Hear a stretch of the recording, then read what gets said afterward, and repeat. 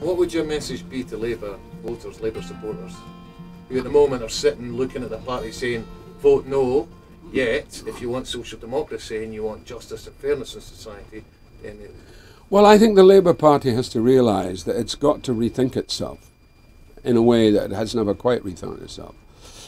And I think that shows the mirror on it, because what is social democracy? It's about equality, you know, and this isn't equal.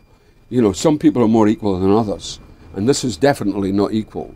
It is the same of saying, and they're afraid of Scotland losing their base. That's why Tony Robertson and Richard Wilson are getting on their high horse, because they see it will affect the Labour Party. My view is, in the long run, it may initially, in the long run it won't, because England will wake up, and there's still quite a strong Labour support within England.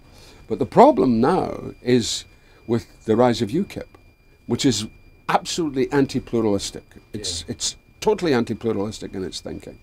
And the UKIP really means that what will happen is that we will have no decision in the EU. Again, Scotland will have no decision in the EU, which is something that historically we've always been European. These things are entrenched in a way, and they don't like to face up to it. The disparity between North and South is so huge, and the way London is operating, now London's never existed as part of England. It's never been part of England. It wasn't part of England when I was a student. It was London, and that was a great thing about it.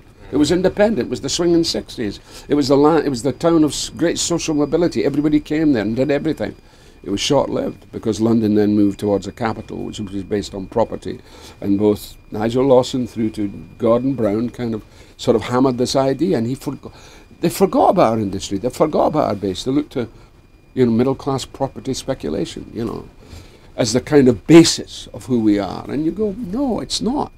We've forgotten about the little man. We always forget about the little man. Mm-hmm. And I think that's what Scotland does. It's always had a sense of the little man, because we've lived with it for long enough. They're going to ask the people, is independence best? I'm thinking bonnie Scotland, but the answer could be yes.